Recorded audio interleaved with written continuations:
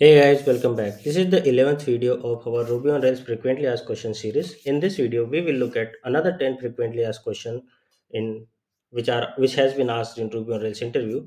Okay, so let's start with the first question of this video. Why does Ruby not support method overloading?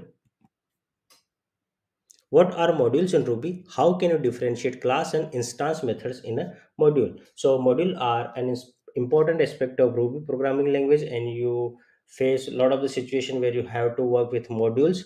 Okay, so when you work with modules, when you write your own modules, custom modules, and use existing modules in Ruby, then you can know what are the modules. And please try to implement class methods and instance methods in a module, and then you will know the difference between what is the class methods in modules and what is the class method is in a class, and you can know the different way of writing that. Okay, so let's work with module, and then you can get more better with that.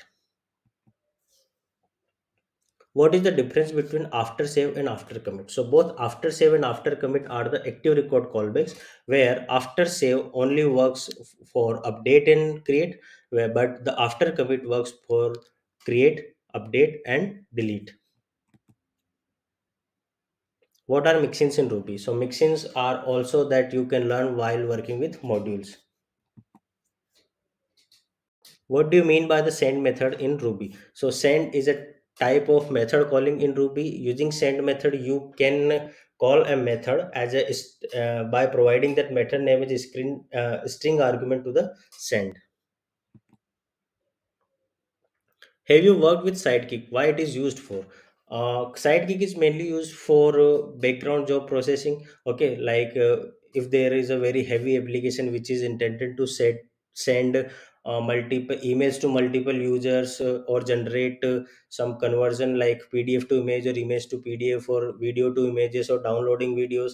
So for such kind of background processing or large background processing, you can use the Sidekick gem. Okay, and then you can answer this question.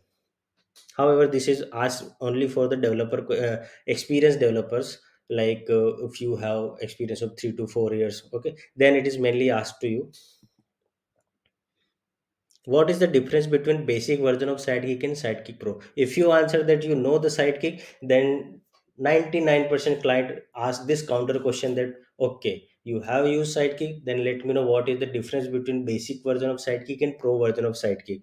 Okay, so there is a uh, difference between both, and when you work with that, then you can know the difference. If you haven't worked with the Pro version yet, still you can study it on web and you can answer that accordingly, because sometimes basic version of Sidekick is enough. Okay, unless the application is very heavy on production. Okay, when it is heavy, and then if you use the Sidekick Pro version, then you can answer that question.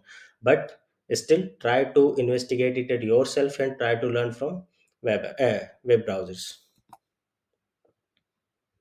What are perform and perform async method in Sidekick? What is the difference between them? Okay, so perform and perform async both are used to execute the Sidekick worker classes, because Sidekick use the worker classes to perform background job processing.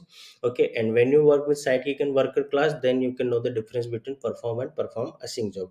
Okay, so start working with Sidekick and know the difference between both of the actions. What is the difference between let and let with bang in RSpec?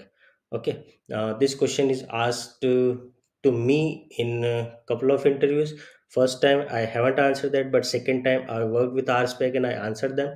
And you can also work with RSpec, and then you can know the difference between let and let with bang. What are the callbacks? Explain for both the model and controller. So as we know that callback can be used in both controllers and models as well. The callbacks we use in model known as active record callbacks. Okay, some examples are like before save, before update, before create, before commit, after destroy, after commit, after save. Okay, and the callbacks we use in controllers normally usually known as filter actions. Okay, and these are some kind of like before action, after action, around action, skip before action, skip after action. Okay, so these are such callbacks. Okay, so these are the 10 questions from this video. So thank you for watching this. Let's meet in another video with another 10 important questions. Till then, tata, goodbye, take care, and stay safe, and subscribe the channel for more.